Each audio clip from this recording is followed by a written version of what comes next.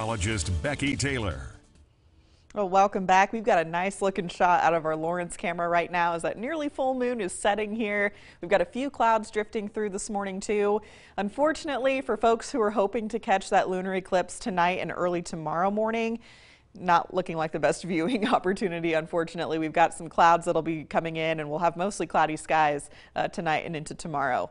Temperatures in Topeka are sitting at 43 degrees. A little bit of a wind chill though. We're feeling like 39 right now thanks to our winds. They're out of the east and northeast, mainly running at 6 miles per hour currently in Topeka, but we're seeing those as high as around 10 miles per hour or so. So you can shave off a few degrees heading into this morning with these winds and your temperatures to get your wind chill.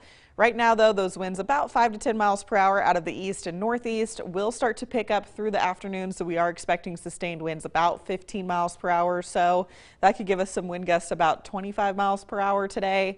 Slightly breezy afternoon. The winds stay present tonight, but they come down just a little bit. But notice they do turn a little bit more towards the south and east by tomorrow morning. And that southerly component is what's going to help to warm things up despite the cloud cover for your Tuesday.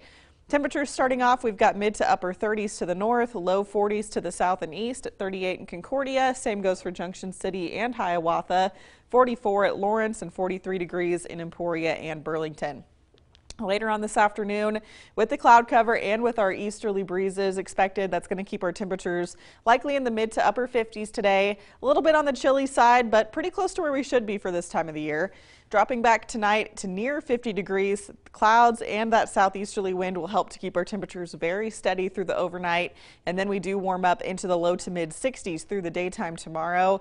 We do have a slight chance we could see an isolated shower tomorrow, but the big story after that is definitely going to be our increased winds. So waking up Wednesday, we could easily be in those 60s. We're going to get pretty windy Wednesday afternoon and even into Thursday, and that's going to send our temperatures up close to 80 degrees by the middle of the week, and then we're just going to come crashing down heading into Friday as a big cold front's on the way.